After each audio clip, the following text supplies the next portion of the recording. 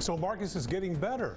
Yeah, things are going to gradually improve for us over the next coming days. We've just got to get through a very cold night tonight. Let me show you once again where we are. We are already down into the 20s area-wide. We have some teens in a couple of spots. We were just showing you Wood County and Mineola, 18 there. The latest reading coming in now is about 27, so that number fluctuating just a tad. Either way you put it, our clouds have decreased and the temperature is still expected to drop more and more into the overnight. Here are your low temperatures down to about 8 in the morning in Mount Pleasant, Jacksonville at 10, Marshall 12, 13 in Crockett and Nacogdoches. Even for Toledo Bend, very cold into the mid-teens for you. Tomorrow we'll enjoy the sunshine, but we will have the melting process that will begin. You'll need the sunglasses tomorrow because that sun will hit off of the snow and ice and then reflect back up. Might catch you in the eye from time to time, something to watch for. 34 the afternoon temperature tomorrow. Here comes your 7-day forecast.